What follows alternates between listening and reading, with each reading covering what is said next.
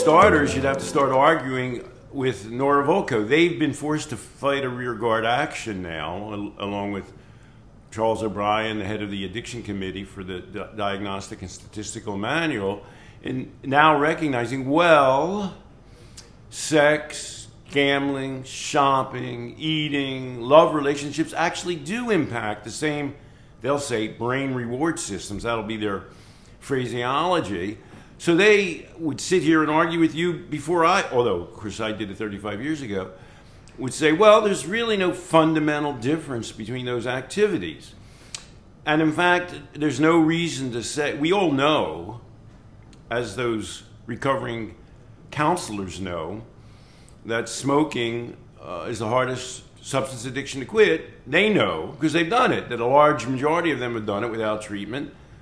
It's no less true, it's more true of heroin and alcohol. A larger percentage of heroin addicts and alcoholics recover than smokers. Only about 50% of addicted smokers successfully quit. It's a far higher percentage, about 3/4 of alcoholics and heroin and crack addicts who quit.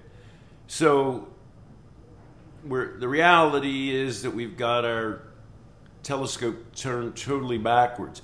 The thing we're most familiar with, if you go to a dinner table and say, anybody here quit smoking, you're going to find people who've quit smoking. And then because it's in some other universe, you say, well, people do the same with heroin and alcohol. They say, no, that can't happen. I just know what happened to my life. I quit smoking because, my daughter said, Daddy, you're going to keep smoking, and I couldn't say yes.